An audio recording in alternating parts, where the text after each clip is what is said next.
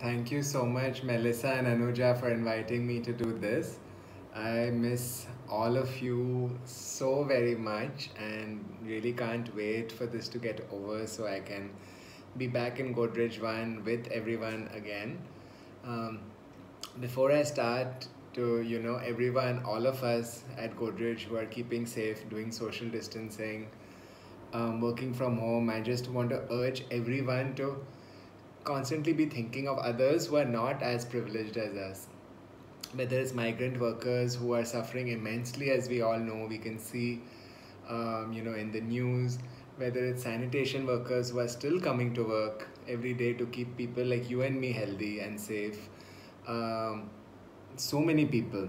So I urge all of us, who are still working, um, to constantly keep on doing whatever we can in whatever capacity we can, whether it's in creating engagements with governments or civic bodies that we might be working with, to ensure structural help or to help in any other way. And I'm really, really proud that our Godrej is doing so much in this regard, whether it's in donating to national and state level funds and different NGOs, all of us ourselves through our salaries, whether it's in the voluntary contributions, have done so much.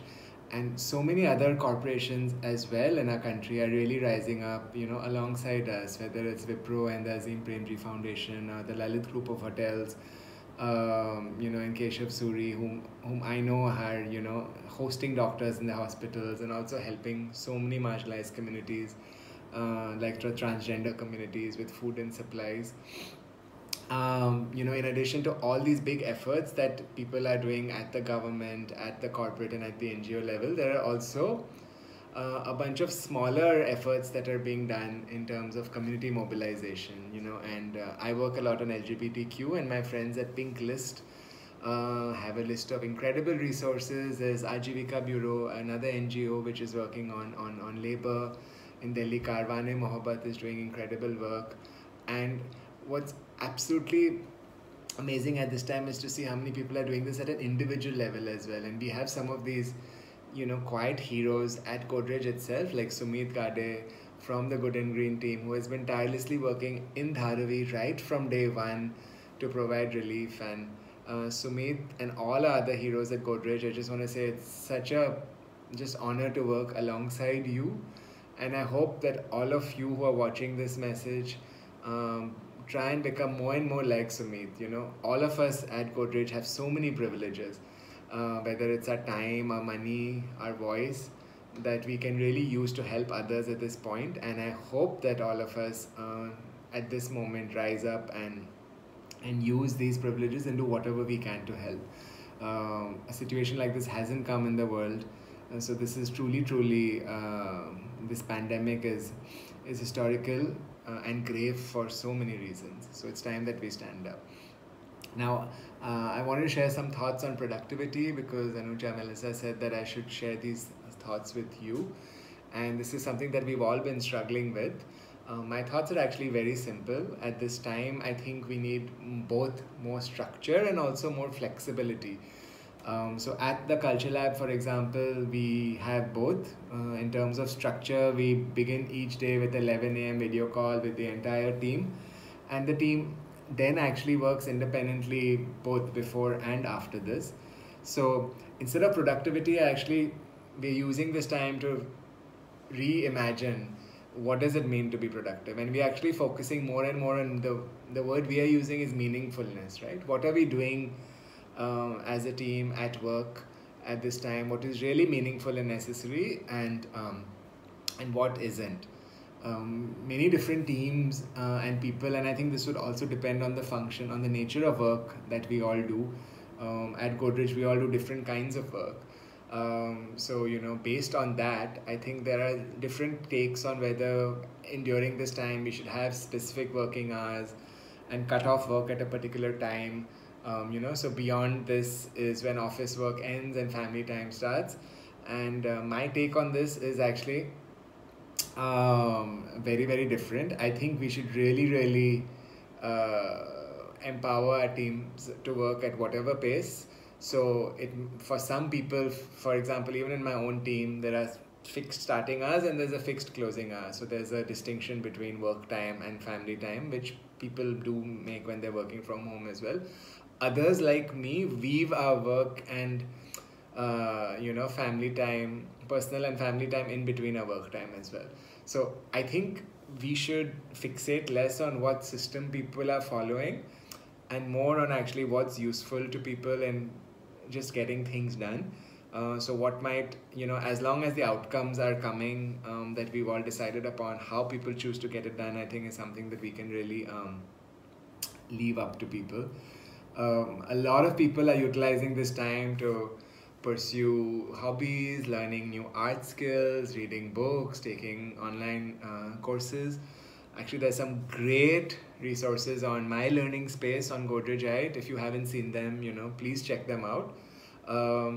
At the same time, I think that it's perfectly okay if you're find that you're overwhelmed and unable to do any of these learning courses, etc.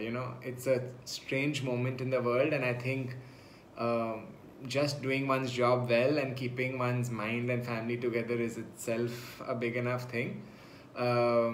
And everyone is different, so which is why we at Godrej have all these resources as options for you if you want to use this time in learning. But if you don't, that's completely okay as well, right? Whatever you choose to do or not to do in terms of that, I think it's quite vital that we all have some form of daily exercise. I alternate between going for a 40-minute walk every day and honestly just cleaning my house, cleaning our house.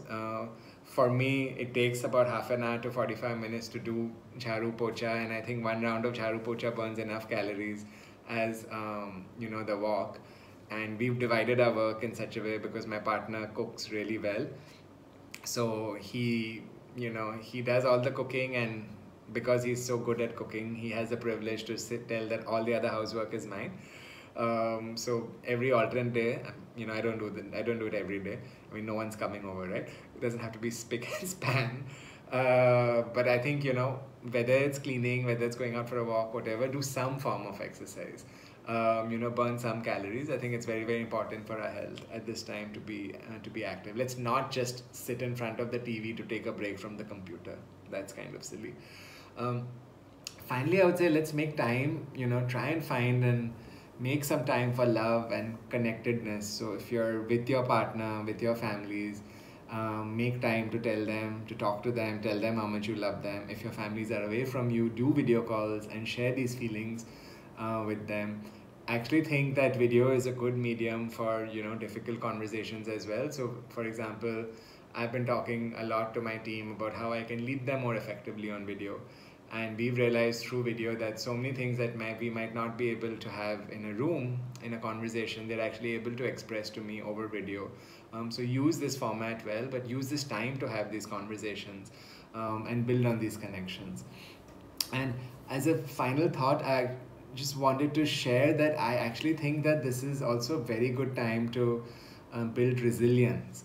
And resilience is not toughness or strength, right? Resilience is actually bounce back ability. How able are you to bounce back from situations?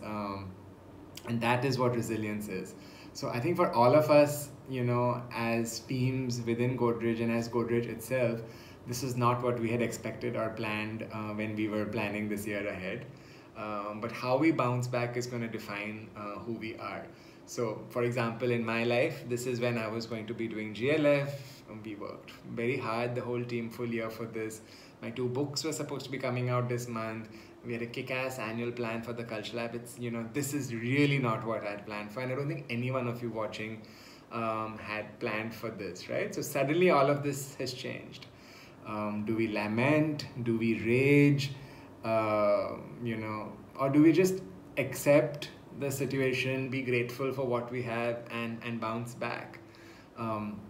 David Brooke, an author, has written that our character is forged in exactly situations like these. So what is our character as individuals as well as part of the larger Godrej group? I think this is a really good time to think about what our character is and then shape it. So thank you once again for listening to me. I hope the small message has been useful, and I really, really look forward to seeing you again soon.